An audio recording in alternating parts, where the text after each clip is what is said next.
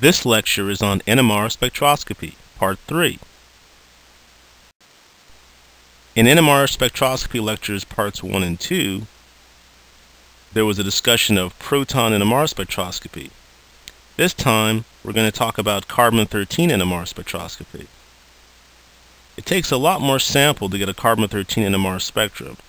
And the reason for this is that there's only about 1.1% carbon-13 on Earth versus about 100% proton availability. The proton carbon-13 splitting, and they would split because they both have a spin, that's removed to give you only singlets. So you only see single lines or single peaks in the carbon-13 NMR spectrum. Integration is meaningless because carbon-13 will have different size peaks and different areas under the peaks depending on how many hydrogens are attached to the carbons. So we're not going to actually ever do integration for basic carbon-13 NMR spectra. You count the number of unique carbons in the carbon-13 NMR spectrum. So that's what the spectrum tells you. All those different carbons are unique. And you place those carbons as part of functional groups. Okay, and you determine that from a carbon-13 NMR chemical shift table. Symmetry gives you fewer unique carbons than the molecular formula has. And that's to be expected because if the carbon atom is symmetrical to another carbon atom, then that carbon atom will show up as one peak, not two. Here is Table 4 in Chapter 11 of my textbook.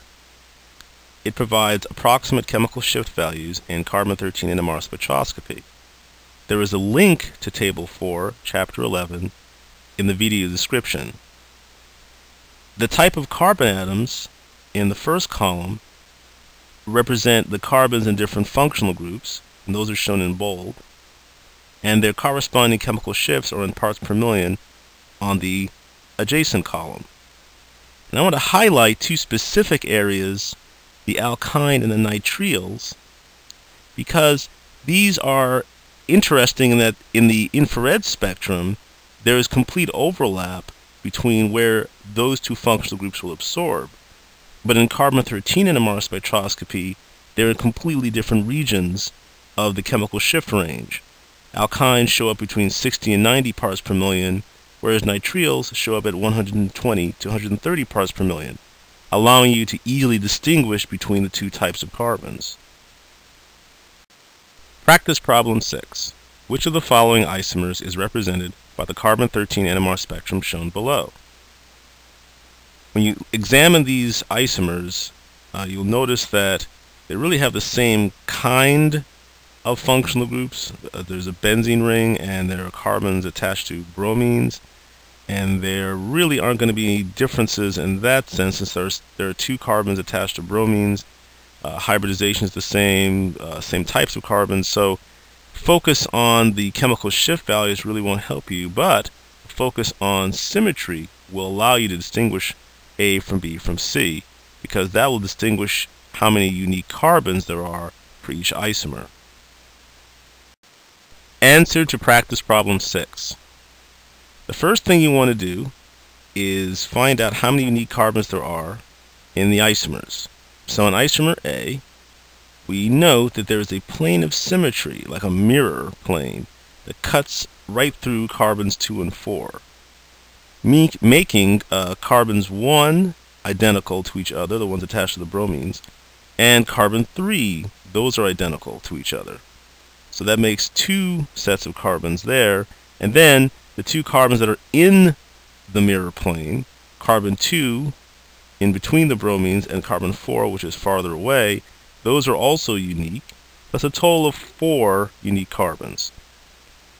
In isomer B, we can split the molecule with a mirror plane down the middle between the carbon-bromine bonds, and that gives us 3 unique carbons that reflect upon each other. In isomer C, we have 2 reflection planes, one which allows us to find that carbon 1, which is attached to the bromines, those carbons are identical to each other because they reflect on each other. And then in the perpendicular sense, we show that carbon-2 reflect on each other so that all of those carbons are identical to each other. And that means that we actually have only 2 unique carbons, and thus, since the NMR spectrum matches that, our answer is C. Now, as I had mentioned, in typical carbon-13 NMR spectroscopy, the spectrum will not show any splitting. You'll only see singlets because we've eliminated all of the splitting between the protons that are attached to carbon-13. So how do we know if we have a CH, a CH2, or a CH3? Or for that matter, a C without any hydrogens? What we do is we combine the carbon-13 NMR spectrum with 2 other types of spectra, which are called depth 135 and depth 90. Depth 135 produces a carbon-13 NMR spectrum with no peaks for carbons without hydrogens. So there's nothing there at all in that chemical shift.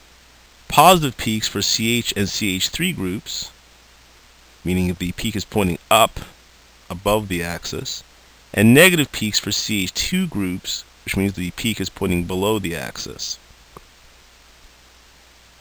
Depth 90 produces a carbon-13 NMR spectrum with only positive peaks for CHs. No other types of carbons show up. So when you combine depth 135 and depth 90, together they assign all of the types of carbons attached to the protons, and also with the original carbon-13 NMR spectrum, you know which carbons had no protons attached at all, because those are the ones that show up in the carbon-13 NMR spectrum but don't show up in either depth 135 or depth 90.